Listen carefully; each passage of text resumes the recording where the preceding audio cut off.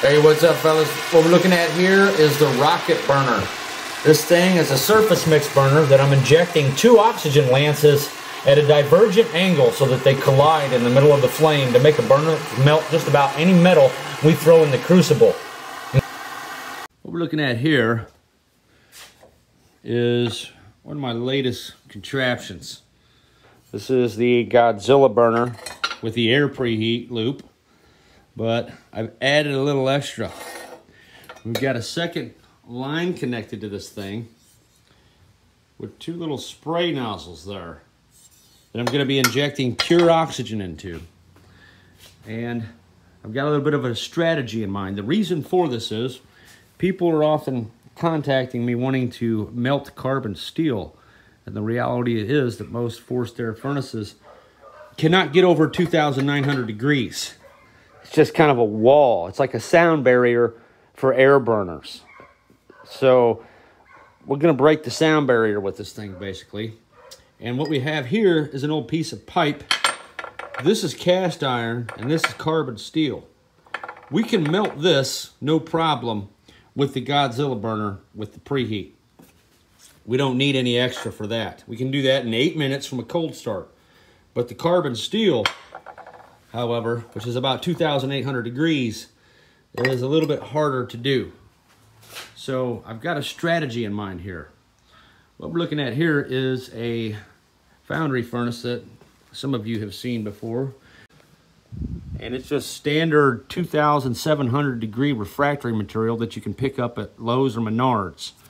The maximum temperature I've ever been able to get this thing up to is about 2,650 degrees that I have on record.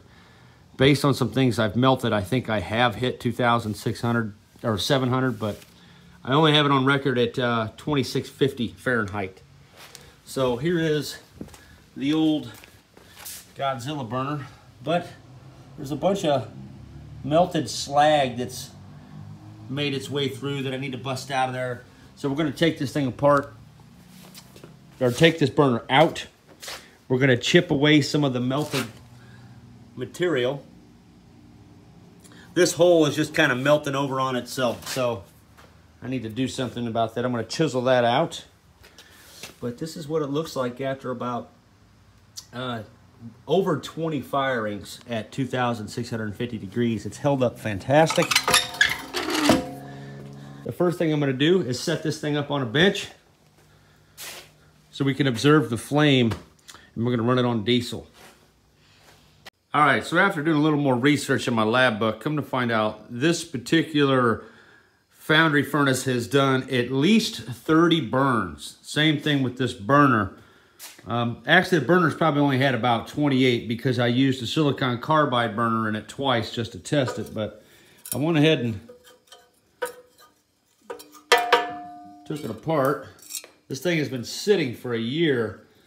A bunch of slag fell out of the furnace into the burner there. There might be gold and everything else in this.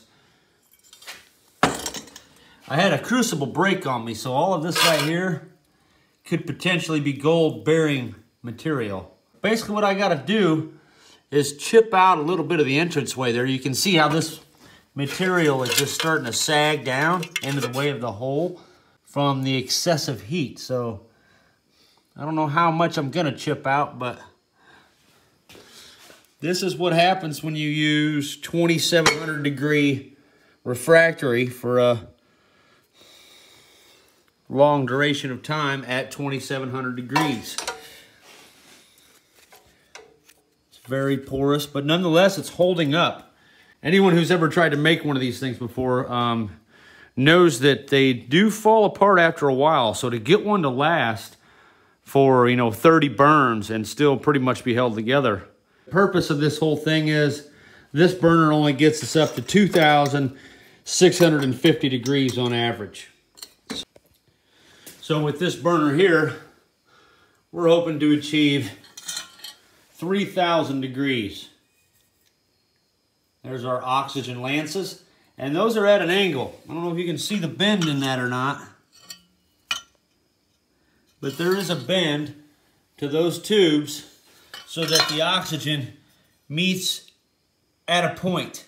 It's a fanned spray, so hopefully we've got 2 fanned sprays going into the fuel stream, and that will hopefully give us some extremely hot flames, hot enough to melt the crucible. So, as I said, there's a strategy involved here, and here's what we're going to do. We're going to run the burner on just diesel and air, compressed air, to get us up to the 2600 degrees. Then, after about, I'm going to let it run for about 15-20 minutes to be sure that we're fully at the temp. It can take up to a half hour to get one of these things up to maximum temperature, and I know that based on my anode sludge melting research. So this is the finished hole. Some of the stuff fell out of the top there, so I got it upside down and I added a little bit more refractory so that that metal isn't just getting blasted with heat. So I wanted to fill in that cavity. Alright guys, so I'm getting ready to add some oxygen to this flame, and you're going to notice the flame's going to get drastically smaller. We did not change the fuel input. We're simply burning the same amount of fuel in a smaller area. So the secret sauce to what I'm trying to make happen is this. Consider you've got a furnace, foundry furnace going, and you've reached the maximum temperature and you're trying to get hotter. So what do? You turn the fuel up. Well, what will happen is a flame will shoot out of the top of that foundry furnace. The more fuel you add, the higher that flame will get. Typically, I never allow my flame to be 6 inches off the discharge port of the foundry, because doing so actually decreases the temperature. There is a fuel-air mixture ratio that you need to achieve to get the maximum temperature. You can't just keep dumping fuel in there. So, the oxygen being added to this flame in itself is not the secret. What's going to happen is, when we get the flame, say, shooting a foot off the top of the foundry and we turn on the oxygen, we're going to find that the flame will disappear and go all the way down inside the furnace. So we are then going to add more fuel until we see the flame again, maybe 6 inches off the top, and then we're going to dump in even more oxygen. And it's going to allow us to burn maybe 4 to 5 times as much fuel in that same little tiny area as we were before. And that is the secret mechanism that's going to enable us to melt a crucible full of broken up camshafts or some other high melting point alloy that your standard conventional process just can't touch. So that is the secret. It's not the oxygen flame. I'm not interested in making an oxyacetylene cutting torch here. I'm interested in getting more fuel to burn inside the foundry itself, because when this burner is connected to a foundry, it in effect becomes a pre-burner. That's it. The combustion chamber itself is actually the foundry furnace, not this burner. This burner is just a pre-burner at that point. So, just a way to look at that differently. There is a little bit more of an underlying secret to what I'm trying to pull off here than just a hot oxygen flame.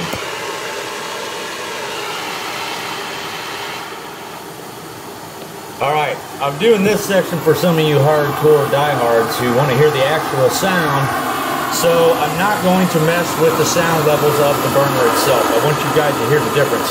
Right here I'm simply adjusting the fuel-to-air mixture. There is no oxygen on that flame. I just want to show you guys the turn-down ratio of this thing. So here is a little bit of oxygen added, and you can see it really reduces the size. I need to aim them nozzles a little bit to converge just right. There we are. You can see that the gauge is slowly moving. So this little tank wouldn't be ideal, but with a good-sized oxygen concentrator that you can connect to a large air compressor, I think we'd be in there. That's my next move. I'm going to build a 2-tank oxygen concentrator that just hooks up to an air compressor. Not one of those big, expensive medical type setups.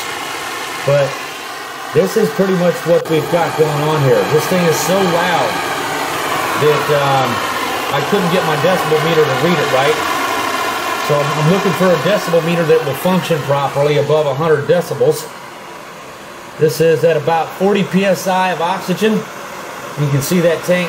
It's just, the gauge is slowly dropping, not nothing real drastic. I think we're going to be able to melt a couple crucibles of carbon steel with this thing, no problem. Just wanted to show you guys the different flame settings this thing can do. while we're at it. And this is what we got. That right there looks like about 5.5. That is about 350 kilowatts or so there. And I'm going to turn it up all the way here. And that is right around 500 kilowatts of power. Maybe a little bit more than that. About 550 to 600 kilowatts. So just wanted to show you guys that it can do some high fire stuff, but we don't need that. This is where we would be running it, which is right around 180 kilowatts or so. And that's about 4 cubic foot per minute, and we're at about 75 psi's of air pressure.